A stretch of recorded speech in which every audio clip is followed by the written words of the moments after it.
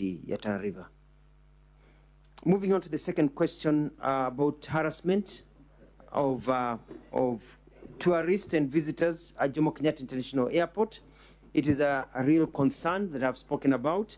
I'd like to inform this House that former Senator, the Minister for Roads and Transport held a very important meeting with his team, and he has initiated procedures and changes that will be undertaken to make sure that the airport is operating properly in many ways, from its physical perspective to the way the operations run, to the way visitors are received. We're working closely together as one team of government and the Kenya Kwanza government, and we are going to ensure that this does not happen. Yes, definitely, when people feel harassed, there's a problem. I was telling the Commissioner General of KRA that you always have to look at the bigger picture. That most of us, when you're growing up, we were given the duty of running after chicken. So we could catch the chicken whenever we had a visitor, so the chicken could be slaughtered. And you could run all over and try to catch the chicken. But at times we saw what our fathers did. Instead of running after the chicken, they just use maize. And they would drop, one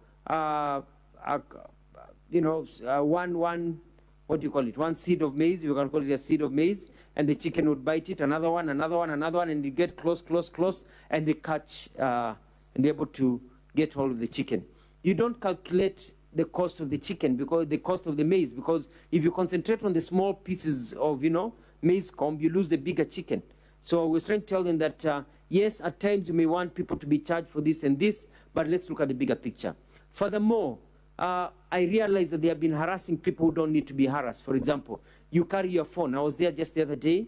I was visiting, I was traveling, and I saw them stop a lady who just had 2 old phones in her bag, and they made her open her bag. What's the deal about having 2 or 3 phones? You aren't allowed to have 2 or 3 phones? And it's different. If you're carrying a package of phones to sell, you need to pay duty. You're carrying your own individual phones, and they can tell they're not in a package. Why do you even need to stop the person to verify that? So there's a lot of education that needs to go to our people, that we're working together to be able to raise enough system. But work is being implemented, and the future is bright. About the